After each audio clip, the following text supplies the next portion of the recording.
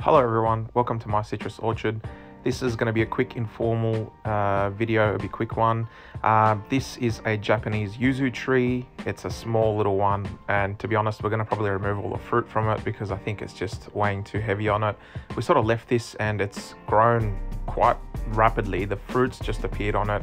As you can see, there's some discoloration on the leaves, so we're going to fertilize this ASAP, remove the fruit and let the tree sort of rejuvenate itself. But look, in the short time it grew fruit, which we were surprised. I mean, we left this for quite a while and it's just grown like crazy. Next to it, we've got a Sudachi tree. This here is a little bit more older, and as you can see, it's bursting with fruit. I'm pretty sure this is all ripe. We should have taken it off a little bit earlier, but yeah, look, it's grown great. It's going to need a bit of pruning, and to be honest, young trees like this, I don't recommend leaving fruits on it because it just needs to grow.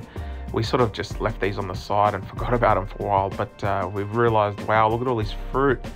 As you can see, a little bit discoloration on the leaves there as well, so that these trees really need fertilization and just some rest because it's given us so much fruit at a young age where it shouldn't be. But either way, it was another experiment, and these trees aren't really, common around these areas, but we thought we'd get them, and they're great. They're lovely trees.